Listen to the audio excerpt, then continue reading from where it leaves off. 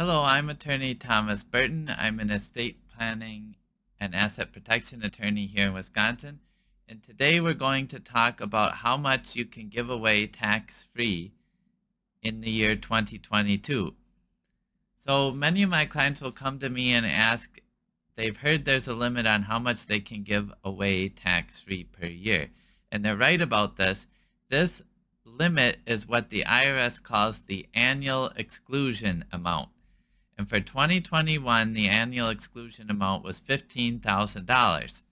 Now, good news, the IRS has recently announced that this amount is going up for the first time since 2018 to $16,000 in the year 2022. So the IRS adjusts these numbers for inflation. And unfortunately, as many of you maybe are aware, inflation has been hitting the country over the past 12 months. So the IRS is raising this annual exclusion amount for the first time since 2018. We've had this $15,000 amount stuck there since 2018, which is quite a long time. So for 2022, you can give away $16,000, up to $16,000 tax-free per person per year without requiring you to file a gift tax return with the IRS. And again, this is what's called the annual exclusion amount. Now, if you're married, you can each give away $16,000 per year per person. So, for example, let's say you want to give your daughter some money to buy a house, and you're married. The husband could write a check for $16,000 to the daughter, and the wife could write a check for $16,000. So per married couple, that would be a total of $32,000 you could give away per person per year. And the great thing about the annual exclusion amount is it does not reduce your lifetime annual estate and gift tax exemption. That's the amount you can die with before the federal estate tax is imposed on your estate. And many people know the estate tax is quite significant, and it is because it can rise to as much as 40% tax rate on the biggest estates. But this only kicks in after, for 2021, the number was $11.7 million per person. And for 2022, this number is rising to $12.06 million per person. So for a round number in your head, you can think $12 million. That's the amount you can have at death and leave tax-free to your heirs. And the good news is Wisconsin does not have a separate estate tax. So there would be no state estate tax owed at your death, only the federal to worry about. There's 16 states that have a state estate tax, and they often start at lower amounts.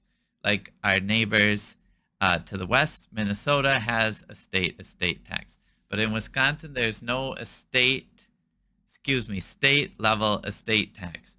So again, for 2022, you can give away $16,000 per person per year tax-free without filing a gift tax return. And this is what's referred to as the annual exclusion amount. The great thing about these annual exclusion gifts is if you make them each year, they don't count against your lifetime $12 million exemption amount. So when I keep saying you don't have to file a gift tax return, let's say instead you want to give your daughter $100,000 this year to buy a house. You can still do that. You just have to file a gift tax return and tell the IRS, I gave my daughter $100,000 this year in 2022. Then what the IRS will do is record that, and they'll say, currently you have $12 million you can leave at death. We're deducting $100,000 from that amount. So now at death, you can only leave $11,900,000, let's say for 2022. And I'm rounding to 12 million. It's $12.06 million. So it doesn't mean you can't make a gift larger than the annual exclusion amount, but if you're looking for simplicity, a situation where you can just write a check with no reporting requirement to the IRS, that $16,000 or less amount is the limit for 2022. And now wealthy individuals often use this amount every year in order to reduce their taxable estate, because remember, they can gift the $16,000 and it doesn't reduce the 12.06 million they can leave at death to their heirs. So it gets a bit complicated, but that's what we've referred to as our unified gift and estate tax system. They unify it because they realize if you could give away all your money during life to avoid the estate tax, many people would do that and time it perhaps just before death, give all their money to the kids, then there's nothing left in the estate to pay the estate tax. So as long as we have the estate tax, this is how they've unified it into a unified gift and estate tax limit. So a reminder, at death, the new amount in 2022 is $12.06 million, or that would be up to $24.12 million for a married couple. Now, just a reminder, the $12 million and change estate tax exemption is set to be cut in half at the start of 2026. The 2017 Tax Cut and Jobs Act increased this limit. It doubled the estate tax exemption from 2018 through 2025. So it was only for that period through 2025. It isn't permanent.